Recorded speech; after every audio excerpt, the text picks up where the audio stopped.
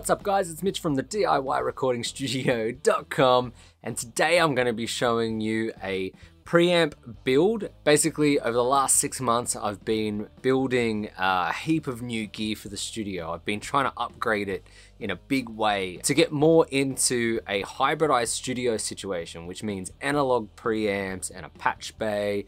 And I've actually got all that gear behind me now. And I've actually been building a few different types of preamps. So I've got those build videos coming real soon. The first of which today is part 1 of the Skulptor MP573, and it is a faithful recreation of the famous NEVE 1073. It's modeled heavily after that. Circuit wise, it's very accurate to the original vintage version of the 1073 that everyone knows and loves, and that's found in some of the biggest recording studios worldwide. And I'm hoping that these new preamps bring something different to my recording process, something new creatively, a lot more sonic choices, but also some really technical things like more headroom and dynamic range in my recordings and all these kind of things. And I'm going to do a whole heap of videos comparing the different preamps and doing shootouts with different mics on those preamps and instruments being recorded on those preamps.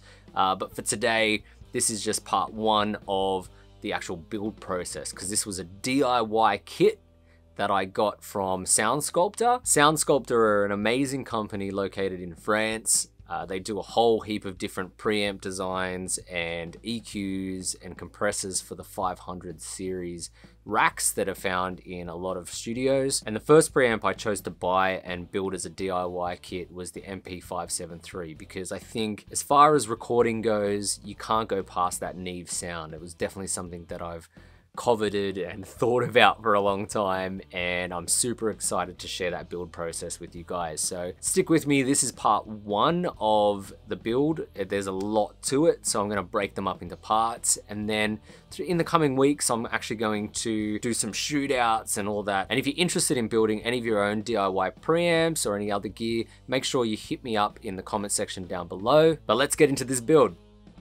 All right, and this is me before I just got to the beginning of the build, and I've unboxed it and start taking out all the parts. So the first thing that I did was sort through all the components and check everything was there, and then I located the PCBs and started splitting them because they come packaged all joined together, and then you just break the different parts of the PCBs off because you'll work on them independently from each other. And you can see then I had to file them down because some of the PCBs, as you snap them, have some rough edges. So it's good to file these down so they fit nicely within the chassis. Yeah, so that was a pretty easy thing. Then I started sorting all of my resistors out in value order so they were easy to find. And you can see in this part of the video that I'd already written on the little tabs their values. I'd gone through with a multimeter and checked all those values. And then I sorted them all out individually so I could find which one was which.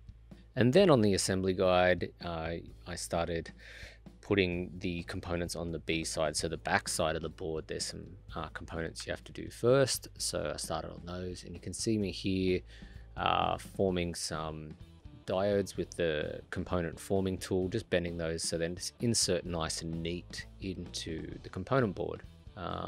Those bending tools are like pretty easy to use, and you can get them for pretty cheap, and they're definitely worth getting. I've done work before on PCBs without one, and this is definitely a better way to work. It makes the workflow quite quick.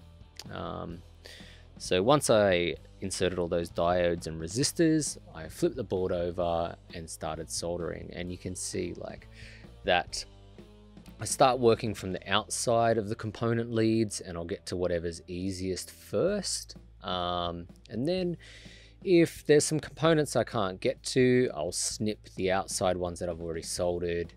And if there's any left that I couldn't get to, I'll then go in and solder those. And that's the easiest way to work. You might not be able to get a nice clean access with your iron to some of the components on the inside, so just solder the ones you can, snip them, and then do the next ones, and just take your time. Yeah, and so you can see as I flip the board here, then I'm putting some relays on the back there, and with relays and capacitors, they can be a bit tricky to place. So what I did here was I was bending a leg, one of the legs, to kind of hold the relays in place, and then soldering it, and then checking the orientation, and then soldering the remainder legs. But I didn't like the idea of bending the legs just in case one of them broke, because they were quite tough to bend. So later on, what I end up doing with all the capacitors and relays is actually just taping them to the board with some electrical tape, and then holding them in place with electrical tape instead, which is a bit safer. You don't have to risk accidentally snapping one of the component legs. Yeah, so that worked out better for that part. And you can see as I flip the board, I've got all those back components in, so that was a nice and easy part of the job. And then I have to put this little LED light in next. That was a bit fiddly. You can see I tried to prop it up with some tape because it has to be raised a little bit from the board. But that wasn't too hard to do. And then I had to flip back to the A side, and this is where most of the components are going. And we start with the rectifier diodes first. You can start with any of the diodes, but I started with the rectifier diodes. And then I put in the other smaller diode components. And the tricky part with diodes is that you need to check how you orientate these, because they are polarized. So there's a positive and negative side, and they have to be placed the right way. Otherwise they won't work. So I always made sure that I had the orientation right, and then flipped the board and then soldered them. And once the diodes are done, then it's onto the resistors. And the resistors are one of the bigger jobs to do on the board, because there are a lot of them, which is pretty typical of most PCB work. So you're going to have a lot of different resistors to do, and that's why I sorted them out earlier. I sorted them out by value, and then I could check them on their placement, on where they were supposed to be in the corresponding paperwork, in the instruction manual, or you can even use the PDF on your laptop and search for where the components are that way, which is what I actually ended up doing. And then that way I could get them all placed nice and easily, and then flip the board and started soldering. And once again, as I started soldering these resistors in, I would start with the outside components, snip them, and then work my way inside. It's just the easiest way to work, especially when you've got that many component legs hanging out of the PCB. Just solder what you can get to nice and comfortably, snip them, and then get to the next ones.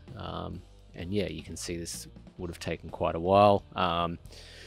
And you can see as I get the final part snipped, you know, all my joints are relatively neat. It's not any flux all over the board, and there's nothing crazy going on the component side either.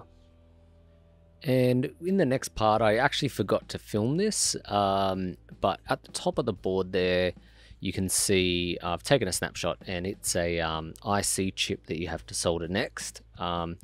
It's a tricky component because it has a correct orientation as well. You need to look at the little dot, and I'll zoom in and you can see that. And basically that dot has to correspond with the little semicircle cutout on the PCB. It tells you which way to orientate that circuit. And then when you put these integrated circuits, you have to be careful when you're putting them on the board of two things. The first is that you don't have any static electricity, but there's a good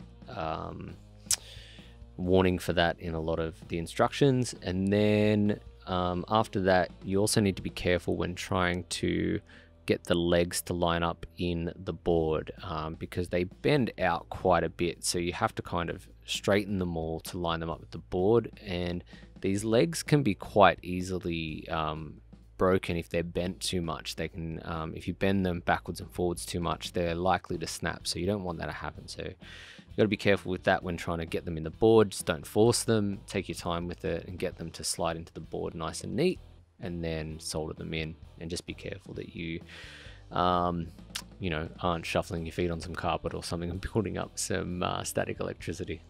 And then next up, I inserted the test pins, and then I taped them down so that they would stay in the board. They will tend to fall out when you try to solder them from the back side of the board, so I used just some electrical tape to hold them in place as I soldered them.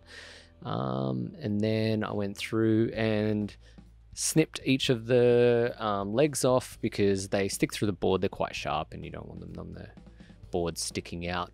Yeah. And then the next component to put in was the jumper header. So this jumper header is so you can bypass some of the circuitry later on when testing. And I held that in place with some tape and then soldered it in place, as you can see there. After the header, I had to put in the smaller ceramic capacitors. They come with some, they're usually stuck to some cardboard and stuff, and they can be a little bit tricky to take apart, but then once you get that, they're quite easy to insert into the board. And then once they're inserted into the board, you can see that the best way to hold them in place is just bend those legs out a little bit. So when you flip the board to solder them, they're much easier to hold in place, so that they don't sort of extend too far out of the board as you solder them. So as you can see here, they might wobble around a bit, but they're not really going to go anywhere because those legs are bent and holding them in place so they don't come up too far from the board there. Next up was the vertical resistors, and you can see as I zoom in here that the vertical resistors in the middle of the board there, you need to bend the legs 180 degrees, and the easiest way to do this is to get something like a small Allen key or some kind of skewer or something to bend the legs over, and then that'll make them bend easy on a 180 degree without risking breaking the leg at the point where it sort of goes into the resistor itself. It'll give you a nice clean bend basically.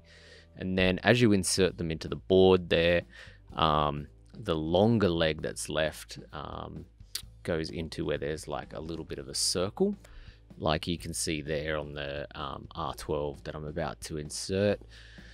And where there's R12, R13, R14, there's this little circle highlighted, and that's the part where you insert the resistor end, and then the little leg that's bent then goes into the other side. And you got to make sure that orientation is there. It just helps the components fit in the board correctly. You can see as I insert that there, the component goes in that way. And then once those are all in place, obviously you can go along and then solder in all those components, and the same rule as always applies. Basically the best way to do everything, especially because those vertical resistors are so close, is to work around from the outside as always, and then snip some of the legs away, and then get to the next ones, and just take your time with it and make sure you don't accidentally bridge any of the connectors. You don't want any solder jumping from one of the connectors to the other. You want nice clean solder joints. And then once the resistors are done, the next step is to start with all of the film capacitors, which are these red capacitors that I'm inserting on the board. There's a fair few of those as well. The easiest way to deal with those, I used to bend the legs to hold them in place, but I don't like doing that, as I mentioned earlier in the video. What I prefer to do now is use electrical tape to hold them in place, and then I'll solder one of the legs, and then I'll take the tape off and then check that the orientation is okay, and then I'll solder the other leg and then snip them.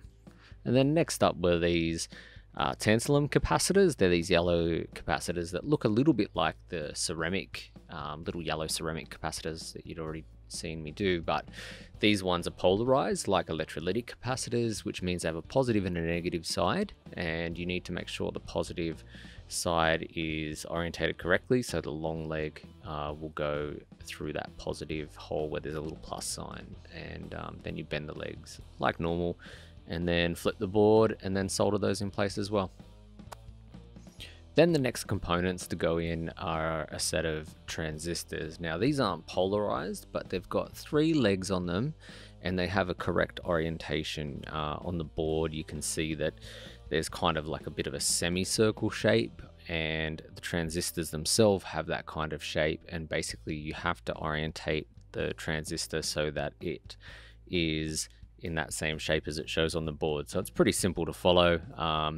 You do need to gently bend the legs out, and then the other tricky thing with transistors is you don't want to overheat them with the iron. So the best thing to do if you've got 5 of them to solder in like this, at this point in the board, you can solder a leg on each and then let them cool down for a bit, and then go on to the next transistor, solder one of those legs, and then move around, and then go back around through them that way, so you don't overheat the components, because it can get quite hot when you solder each 3 of the legs, and if you're a bit slower with the soldering iron, you might overheat them.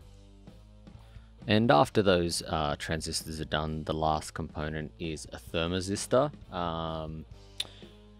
I'm not sure exactly what a thermistor does exactly. I assume it's got something to do with stopping the board from blowing up or something. I'm not too sure, but it's just one component, and it's pretty simple. Same as the capacitors, the ceramic capacitors. You just put it in, bend the legs, solder it in place.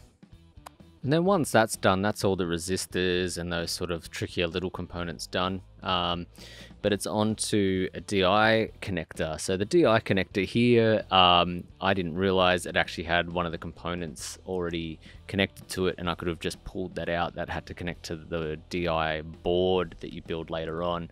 I accidentally left it here, but you actually can remove that. So that little part that's sticking out should just be the connector that the pins slot into, so you can actually pull that apart. It felt really difficult to pull it apart, so I was a bit sort of scared of pulling it apart and maybe breaking one of the legs or the pins, so I just left it there. And then when I built the DI later, you'll see that it actually comes out, and I fixed it then and worried about it then. But for the build, it'll be there, and you can just have a chuckle about the fact that I was a bit scared to take that part out. And you can see I did basically with these connectors the same as I always do. Put a bit of tape on it, hold it in place, solder one leg, check the orientation, and then solder the rest of the pins. Yeah. And after that, you can see in the center of the screen is the output transformer connector, or TX connector in the manual. And basically later on, you'll see that there's the transformer wires will be soldered to another board and a header that will go and slot into this connector. And you solder this the same way again. Just put some tape on it, solder the pin, one of the pins on the legs, and then check it for orientation, make sure it's on the board correctly, and then solder the rest of the legs. And then the next component to go in is the link connector, and what it is for is to connect an EQ module to the input stage of the preamp, which completes the correct 1073 architecture. And basically I just did the same as previously. I taped the component in, soldered it, and then undid the tape, checked the orientation, and then moved to the next part. And then similarly to that, I had to do the potentiometer next. Same process as you can see in the video. The potentiometer comes important when you get to the final stages of checking the device. Once it's all finished and built, you will slightly adjust this potentiometer to get the right voltage at, I think it's at the input transformer, but don't quote me on that. But yeah, it's part of the final setup stage. And then for the last part of this video we're going to look at today for these smaller components is the electrolytic capacitors, and they are similar to some of the other components like diodes in that they're polarized. So they have a positive and a negative side, and the longer leg of the electrolytic capacitors has to line up with the plus sign, and there's like a little white strip on the electrolytic capacitors, and that has to line up with the negative side on the PCB. So it's pretty clearly labeled which is the positive and negative side on the PCB. And you just got to make sure that that orientation is correct so that you don't have any issues later on. But these are pretty easy to install. You just put them in like the resistors and then bend the legs a little bit so they don't slip out of the board when you're soldering them, and then solder them and snip them, and then they're done. And that's the last part of part 1 of the 1073 style preamp build. So it's the Skulptor MP573. Yeah, and we'll go on to more in the next video. So thanks for sticking around for part 1 of this DIY build of the Skulptor MP573. If you've got any questions about the build so far, hit me up in those comment sections down below. And don't forget to hit like and subscribe. I'm Mitch from the DIYrecordingstudio.com. I'll catch you soon.